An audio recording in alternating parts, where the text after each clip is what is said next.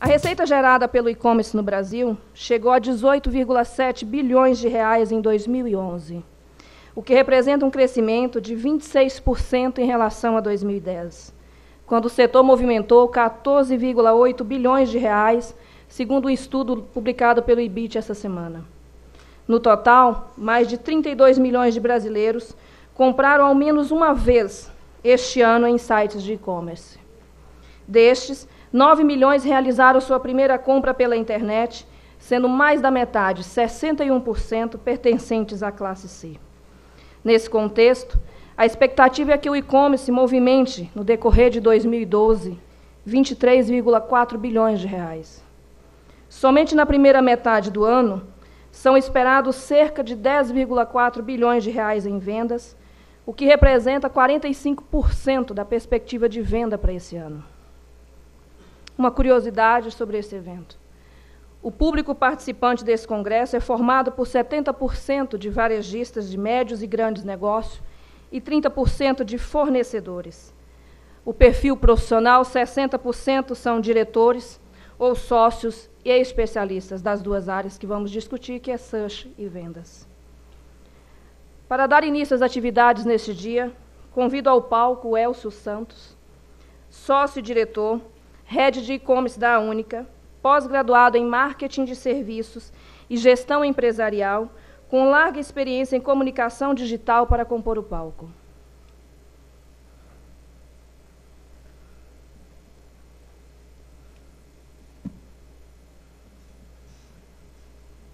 Bom dia, Elcio. Bem-vindo. Por favor.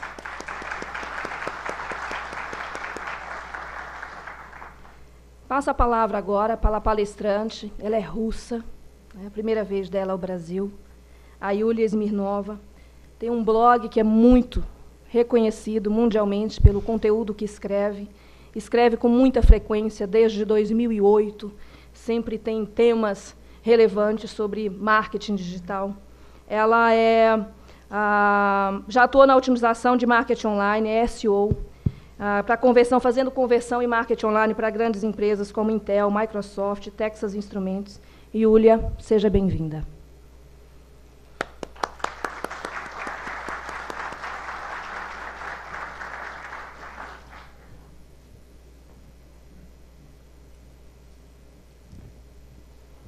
Thank you. Bom dia, everyone, senhoras and senhoras. I'm very happy to be here with all of you here tonight, or this morning. I'm going to talk about e-commerce trends within US and Europe that I have observed over the last year. And most of those things I have done based on the research that I looked through the third-party publications. I also talked to some people within the industry events, mostly search, and also from their prior experience. This is my first time in Brazil. I've never been here before, so I'm very happy and excited to kick off e-commerce Search Brazil. And being here with all of you is a big honor for me.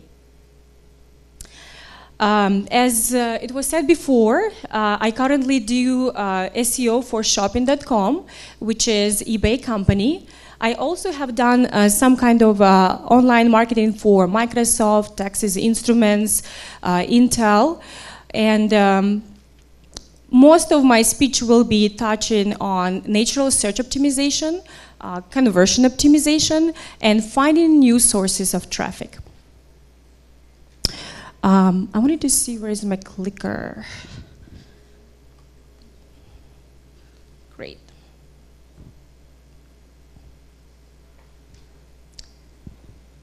So the first thing, the first strategy that I have seen is growing organic traffic, growing search rankings visibility, because this is something that can really make a difference for your business. It is a no-brainer that SEO can make a lot of things for you. It performs consistently and sometimes at a fraction of the cost of a paid search. And if you do it right from the very beginning, it will be there for you. So for small companies, it can actually be a good lever to compete with big guys. And for big organization, it's a good way to scale your initiatives, marketing initiatives, and increase your ROI and decrease cost per lead. And when I think about organic search, I think that this is something that's not really much tapped in e-commerce and sometimes can be very hard.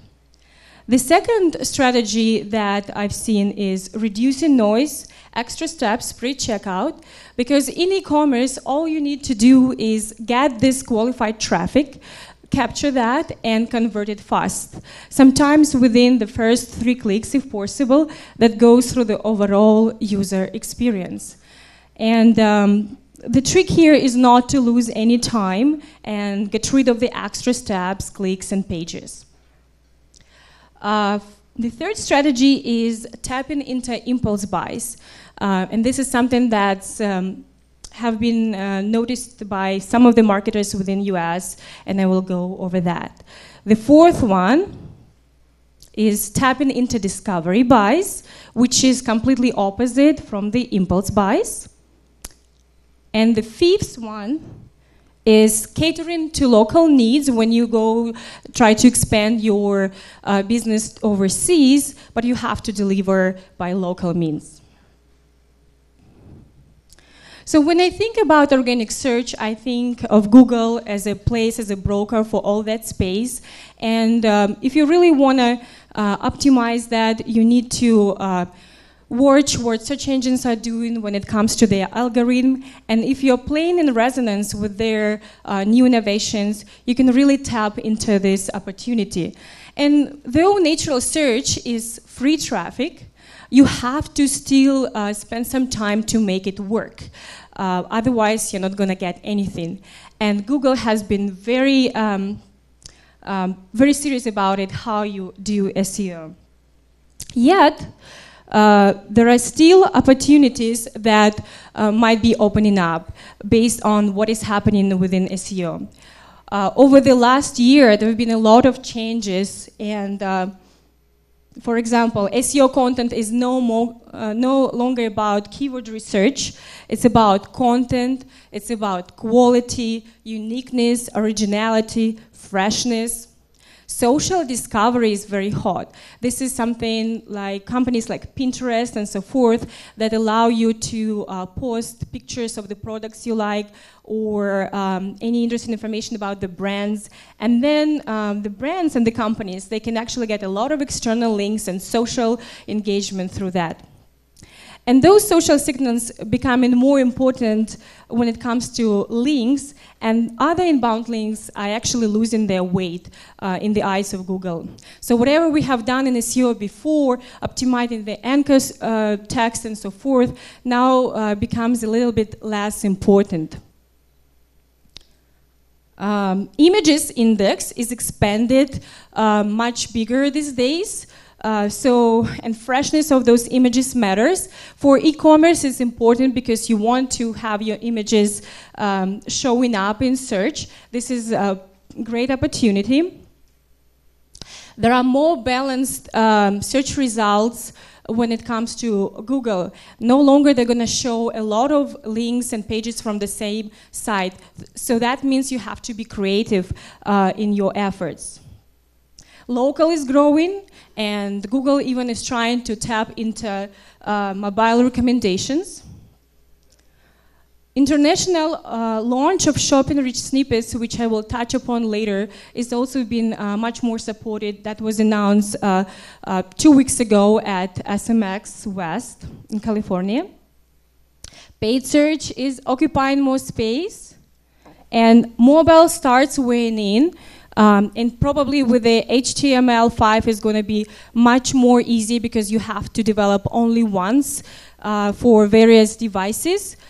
So it looks promising, and Google is trying to pay attention to mobile. So at some point it's going to become very soon one of the signals within the ranking. And of course, rel author tag, which is also part of rich snippets, is becoming a major factor because Google is thinking about author ranking. So while Google real estate is getting crowded and integrating with social, local, and personal, you still have opportunities to explore, like rich snippets, universal search, social integration, unique original content worthy of sharing, pinning, liking, mobile freshness of the site. The first case that I've seen of implementations of rich snippets is bestbuy.com. It's an electronics e-commerce site. And when they did that, they saw 30% lift in click-through rate from Google. And again, just to give an idea about rich snippets, I think most of you are pretty sophisticated what it is in knowledge, but those are little pieces of information about your products, like prices, reviews, events, that you can mark up for your pages, for your current content, so that you can compete better and differentiate your listings on Google. And so other companies in US that implemented rich snippets actually were saying the range of boosting click-through rate from Google is 36% to 400. And that's because it can be 400 if you've been really far, maybe page 3 or 4, and now your content is showing up. So that's why there is such a big gap. Last week, some companies were boasting about implementing rel author tag, which helps you if you have blogs, because you can really mark up your content and build the authority, and now it's completely yours. And they've seen a very interesting lift of from 5 to 10% of SEO traffic. That's not even CTR, it's actual traffic within the first 2 weeks. So you can see how easy it could be done, or because doing rich snippets can be a low-hanging fruit for you and something that you can implement rather fast. So some of the e-commerce sites that have been doing it are Alba Mode in Germany, and of course Overstock, Ticketmaster, and so forth. The next case study I have is about Advanced Auto Parts. It's a site that sells different car parts, and they've been very good in optimizing universal search. And of course, universal search, blended search has been around since 2009, but not everybody is playing with that field. What they did, they launched a video program on their product pages. They placed videos about different parts, and also videos how to change a part within your car.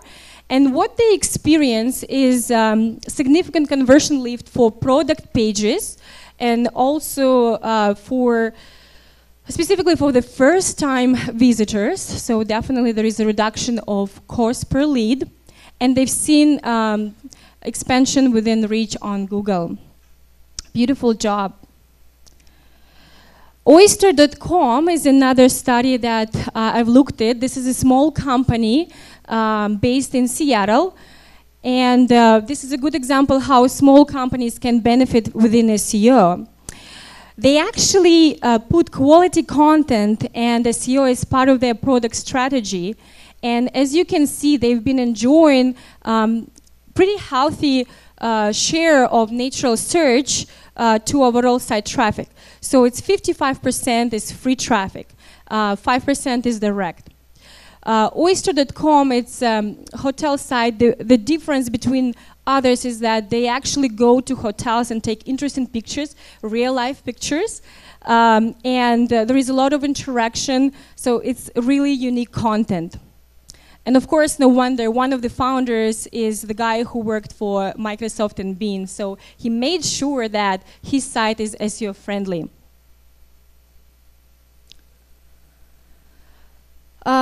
Social integration is something that's going on a lot. All of you probably have buttons for Facebook, Orkut, Twitter on your pages, but what actually sets apart some of the top e-commerce sites, how they integrate it in the shopping experience. Fab.com is a subscription site, and they do have very interesting implementation how you share the deal. It's very hard to see here, but where there is a line, it says share this sale and earn cash. So of course I'm going to do this sharing. I'm motivated. I'm going to save money on the current product, and I'm going to provide a lot of interaction and linking for this company. And no wonder that Fab.com actually is enjoying 61% of their traffic from Facebook and about 6% from Google. And imagine if most of this content of this site were open to Google. It could be huge. So the second strategy that I mentioned touches upon reducing noise and extra steps pre-checkout. This is something that Amazon does well, Zappos too, within the first 3 clicks. And the idea is that people really don't want to spend too much time tinkering with your pages, and you want to also provide them enough information so that they already pick which to buy from what to buy, because majority of people really do know what they want to buy. It also means that you need to see what is happening in the actual shopping cart process that you can put beforehand. So you help with the decision which one, and you also remove pages and clicks. I have a good example with shopstyle.com. I love their site. They provide a great window shopping experience for the users. With this slider, vertical slider, I can go and see all their merchandise within a specific category. This is a search result page. And it's also implemented very well when it comes to SEO, how to deal with duplicate content and pagination. So, but what's better is that ShopStyle converts without product pages. And of course, it's a lead generation site. It's not the site that sells direct, but yet, you know, all I do is I just hover over the bag that I really want to buy right now, boom, and I can go to the merchant site. It's very easy. If I don't like it, I go and look again. And of course, you can see there is implementation of good integration of social, PIN and Facebook. Another company that I found interesting is evo.com. They sell a lot of different gear for snowboarding and skiing. And what they've noticed is that some customers leave the shopping cart to compare with other products, or they change their mind on the color of the jacket.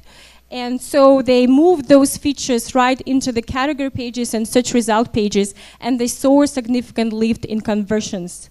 And then for Brazil, I mean, that specific information probably would be number of installments you can pay for the merchandise, shipping, which could be big because this is something that still is a good opportunity. Not everybody can provide free shipping or even good, reliable shipping. But those are the things that drive people to make decisions faster. So now that you have all these customers flying through your funnels fast at the speed of light, you want to also find opportunities for them to shop more. You want them to shop 24/7. I think here mobile is very widespread. A lot of people I see using iPhones and doing a lot of things mobile, and I myself is very connected. Here in Brazil, I don't have data subscription. I decided not to pay AT&T. And I feel so isolated because all the time I'm so used to checking of all those things I'm doing online, going to Facebook, trying to make reservations and seeing what's happening around, using Google Maps. Now I feel completely lost without it. So, and of course I don't speak Portuguese. That makes it more interesting. So what you really want to do is to provide those opportunities to shop anywhere, everywhere. And there was some research done with eMarketer, and they've noticed that 41% of smartphone users who are researching different goods, they actually also buying from with smartphones. And then travel companies dominate top 10 in mobile commerce per internet retailer. I know that we have some people here from travel industry category and some of the speakers as well. 85% of frequent flyers use smartphones and they adopt mobile shopping. So mobile is very expected, lost, and it can be lost opportunity if you don't have it, because people want to do that. 51% more likely to purchase from retailers when mobile is friendly. But if your mobile experience sucks, 40% of those people would visit competitor's site and buy from them. Which means for you, it's an opportunity to grab the share of traffic from your competitors if you have better mobile. And if you already have mobile experience, definitely optimize it, because you can lose your loyal customers because they would be frustrated. And so that's, I call this opportunity tapping into impulse buys on the go last minute markets. In the US, a lot of people are used to comparison shop and making a lot of decisions on the go. So this market is a big potential for a lot of merchants, and that's what they see, that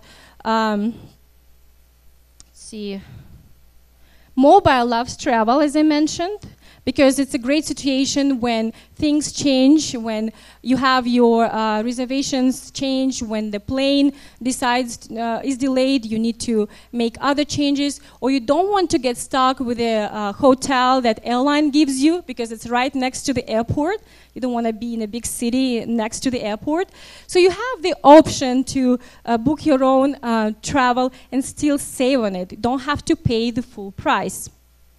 And then mobile drives instant gratification.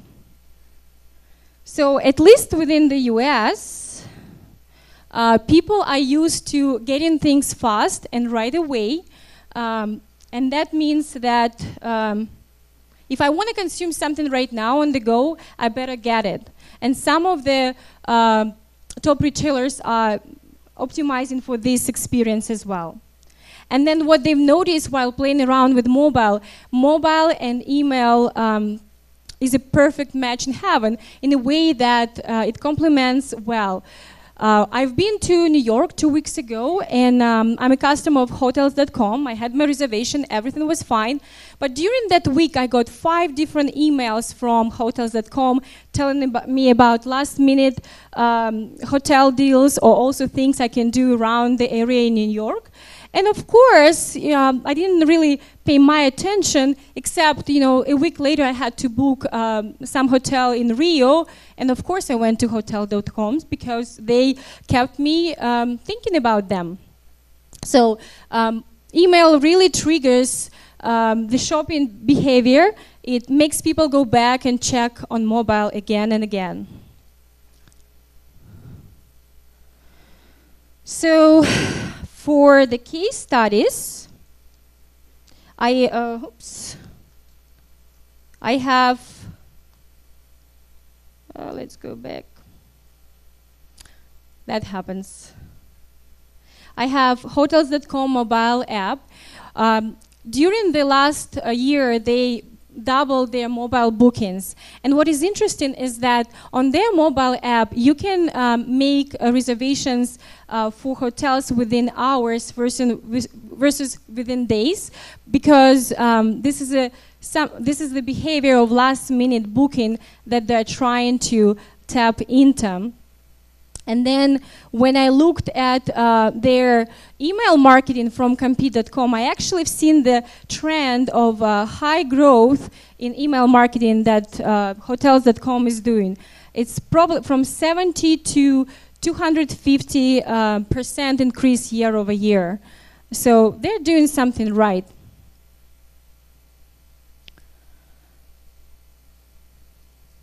And let's see.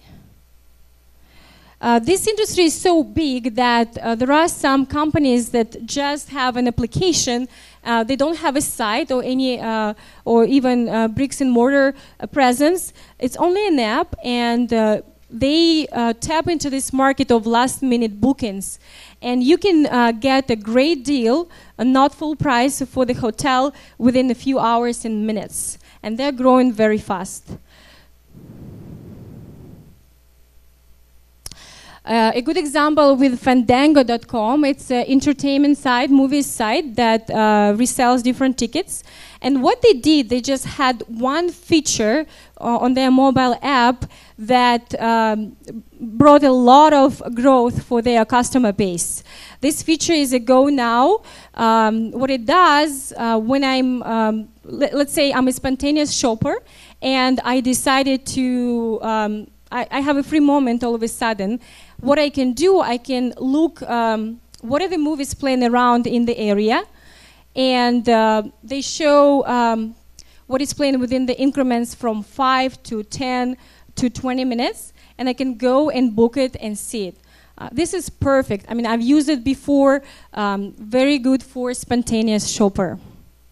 And when I looked at the mobile growth from Compete, it's over 1,000%. I mean, this is huge. So mobile is something that definitely needs to be explored, even though it might be challenging. The fourth strategy is tapping into discovery buys. Discovery buys is something that happens when you have a lot of time and or you are shopping for a high-priced item. So you really want to compare and see what's happening. Or maybe you don't want to search and see a bunch of results because you don't have time, or you have a specific idea what you want. And if some merchants look at this behavior differently and look at the creative opportunities within merchandising, they can actually make those customers act on those expectations. So examples of what merchants are pursuing is curated merchandising, also showing not all potential inventory that searchers or people who are looking on your site can get, but looking at collections or brands and only showing 3 or 4 items to shoppers, and thus they also increase the decision-making process. Let's see. The second one is, I have to take a pause.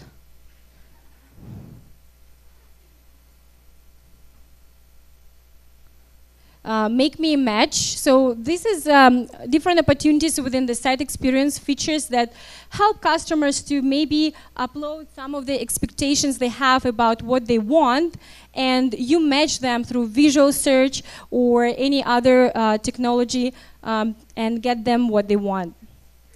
And of course, Coach or bedroom commerce is something that's been utilized in the US. It's also called tablet shopping. This is very big, and most of the tablet shoppers spend more doing their research. iPad just recently, 2 weeks ago, came out with a new versions, and a lot of retailers in the US predict double-digit growth for that segment. And it's called Coach shopping because a lot of people do it in the couch or in bed. So I have a really good example with art.com, a company from San Francisco. They had a feature, match my image or inspire my discovery. This is sort of make me a match. That allows customers to upload an image of something they've seen in the museum, and maybe they want to buy this product for their friend as a gift, or maybe it's hard for them just to search using keywords on site search to see what they want, and visual search really helps to deal with this feature. You upload your image and boom, you get what you want. And they've noticed that those customers actually spend twice as much, and they also convert 75% faster, which means that if you provide other opportunities for your shoppers, current base to shop, you marginally add your traffic, conversions. Another example I have is with Wine.com, which is a US company. They have 6% of IP traffic to total traffic. And this is still big. Last night I was talking to someone here from Wine.com Brazil, which is a separate company, and they're enjoying 8% of their traffic from tablets, from iPad.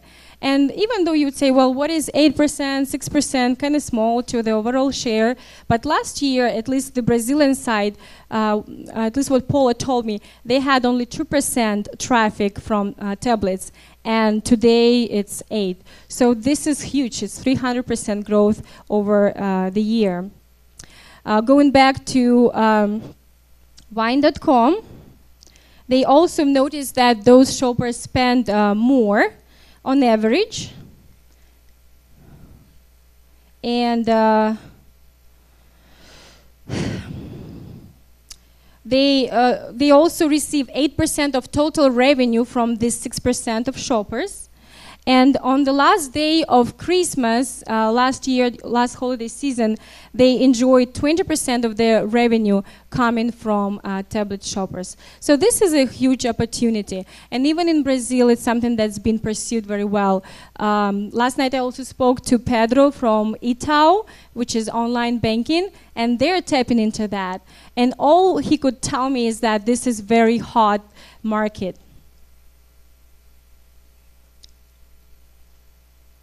So,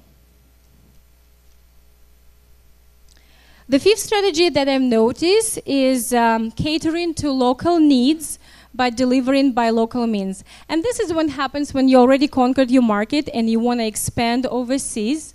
The top retailers from US that go into Europe, like Amazon and Gap, what they've noticed is that you have to go there early, and you have to look at Europe as a country-specific market. You cannot look at it as one single market. And you have to think about spending a lot of money to build the infrastructure, and also make your marketing and merchandising and even payment options specific to the country. Other companies that are already present in Europe, but let's say they're it's a UK company like Tesco, they choose a hot category to get in first, and then they expand based on a specific category that's hot in that country. For example, in UK, grocery category is very booming because most of the cities there are overcrowded. And then, let's say in Italy or Spain, obviously clothing and jewelry category are hot, or private sales of designer items is growing as well. And what the UK merchant is doing, they are going and trying to grow that category, whichever category is specific to country, one category at a time, one country at a time. Even within the US, this is something that's very typical. So 3 weeks ago, I was in Toronto, and I was very much impressed by how diverse the city, how many people live in there, and everything is concentrated in downtown. So, and there are over 1,000 good restaurants in Toronto. So you practically don't have to cook at all. You can enjoy wonderful food, different kinds. There is no bad food. And yeah, this is the city I can live in, no cooking. And what's great is that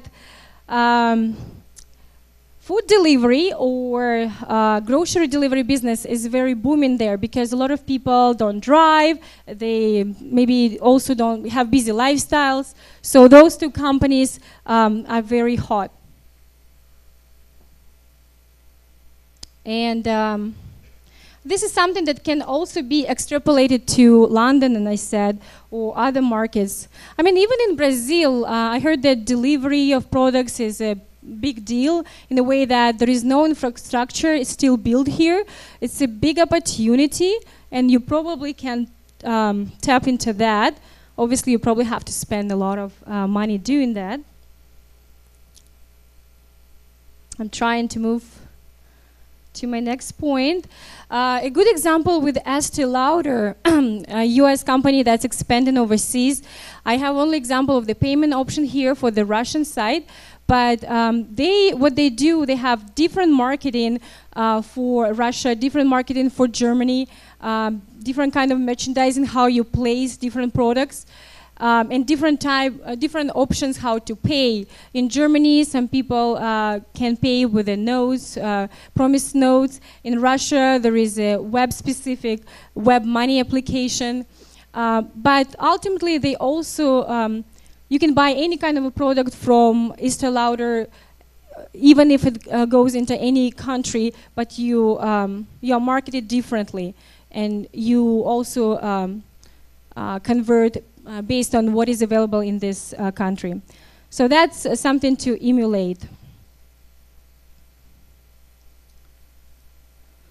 So to wrap it up, the opportunities that I see obviously again is exploring natural search and investing into content production of items worthy sharing every day. Because content, this is something that's going to be showing up on Google a lot.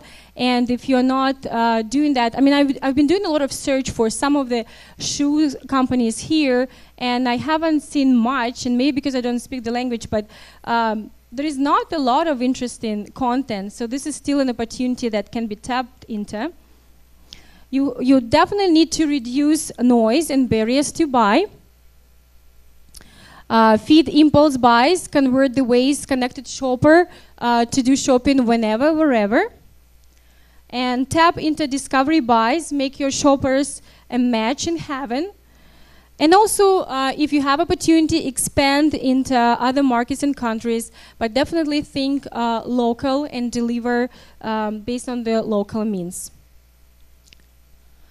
So if you do, have you noticed some of the companies that just picked one or two things, one or two strategies, and they've been successful? Or maybe it's just one or two features on mobile or tablet app that works. So you really don't need to have all of them pursued. But if you do, imagine what can happen. You can actually compete in world domination with one of the big companies in the world. They are the top retailer in US and Europe, and they're doing all those 5 things that I mentioned. And so is Zappos, which is part of Amazon. So this is all what I have. Thank you very much for your patience. Obrigado. And questions, welcome.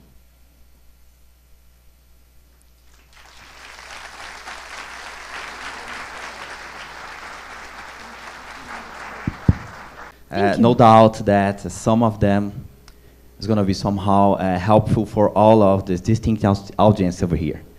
One thing that I would like to ask you, Brazil is growing fast in online marketing, and e-commerce is growing even fast. Until 2015, prediction says that Brazil is going to take the 4th place in worldwide e-commerce.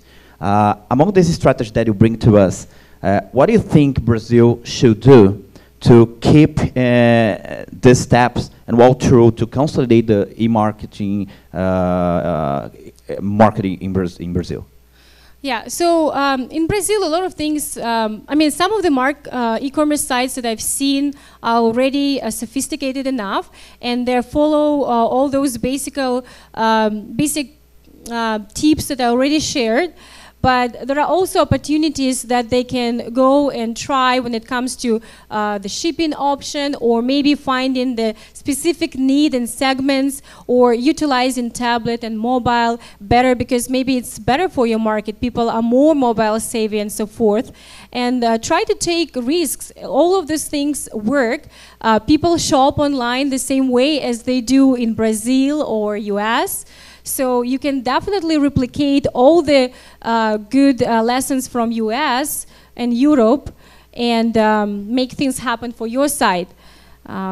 You can get a lot of good ideas, learn from the lessons of companies that failed, and definitely grow different segments that may be hot in your country. I heard that baby segment is still open. There is one company that's only there. or sports categories hot, definitely identify the niche and try to tap into that. Because if you have a lot of opportunities to be the first entrant here, and when you're first entrant in the market, you enjoy a lot of share. You can also get other US companies or top US companies or Europe might come in over here to enjoy Brazil market, but you're already there. You can even sell your company if that's what you want. Or you keep the leadership because this is, hey, your country, and this is a lot of opportunities here to tap into. Sure. Before I open up for the audience, another question. We're going to have just after us the CVC. We're going to be on stage, and they are the biggest company of tourism in Brazil. And they are looking very closely to the e-commerce marketing. I've seen some huge numbers. I can't remember the fragments of your deck right now. That the top 10 companies that use mobile properly in the US are the travel companies. What clue would you say or to give for this marketing that is pretty important in Brazil, and they are looking very close to the e-commerce marketing? Just steal their tips, what they do. And again, it's not just about the channel, mobile or tablets. It's about looking what people are doing when they're shopping. And I think based on the customer experience, how they shop, you see opportunities, the barriers that they have to break, and then you just eliminate the barriers and make it easy, fast for them, so that they just keep shopping. This is like a basic need. I mean, you just optimize for that. And because mobile is very good with the travel experience, a lot of things happen when you travel. You need a lot of information on the go. Sometimes you even don't have to do a lot of research when you go to a different country or place. You know, what do you want to see or do, places to eat, and so forth. So mobile provides a lot of opportunities to get all this information. I mean, this is something that I really felt when I was here in Brazil and when I was in Toronto. I couldn't get around a lot how I do it in US. I completely feel so dependent on my iPhone. Great. Alguém tem alguma pergunta para fazer para a Yulia?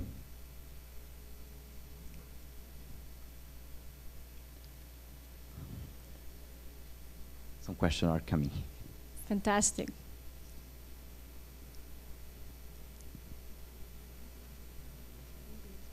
Okay. How can you do all these things together? For example, reduce the noise while producing more content and trying to make it easier. How? Which tips can you give us to make all these things you taught about together? How do you do it all together? Very good question. So it really depends what company you have, if it's a small company or big company, and also what resources you currently have. And then at least within the search marketing, and I'm only talking about organic, not paid search, SEO was only about keywords before and links, and now it's actually integrating all other aspects of marketing. It has the social media aspect, it has the content marketing, it has user experience. So in a way, the best marketers and the best companies that will thrive in the future right now, if Google is continuing to be a dominating search engine, they will be the ones that can do all of those things in integration. And you can probably see what you can focus on. So if you're a small company, you can focus on making your site search engine friendly and also generating a lot of content, because all the big e-retailers, they're already visible and they're there, and sometimes they dominate search rankings. If you're small, you have more opportunities to create more content fast. If you're a big company like shopping.com or eBay, you can use different vendors to produce content for you at a scalable pace. There are companies like Servio, Textbroker, or Desk. Depending on the level of how much content you need to create, they can help you with that as well. So you can create the process and manage them as a vendor. And then maybe you can enter 1, 2, or 3 things and test what works for you. How much traffic you get from all those initiatives, and you invest more in what works for your market, for your segment. Maybe mobile doesn't work for you, but social is perfect because let's say you're selling bags and shoes, and this is what people like to put on Pinterest, at least in the US, and share. Or videos, if you have electronics or very hard to understand product, that can help you as well. So you really need to test all your marketing initiatives based on how much return on investment they give you, and then increase the investment based on that. But what is happening if you do tap into most of them, you will see that your efforts will generate more return cross-channel, because mobile affects email marketing. Mobile will affect SEO. Social media affects SEO. And even paid search is also playing in a lot of those things. So you can learn a lot from integrating all those efforts and see results. Yulia, I agree completely with you, because the challenge is just ahead, but depends on the size of the company. They have different challenge to face. They have to do a serious diagnostic, what is the strategy, the mid and long term, and choose the better one for your business and your size of marketing. We don't have more time to discuss. I'd like to thank you very much for your words in your stay here. We hope that you stay and enjoy very much Brazil. And I will. your stay in Rio should be perfect. Thank you so much. Obrigado.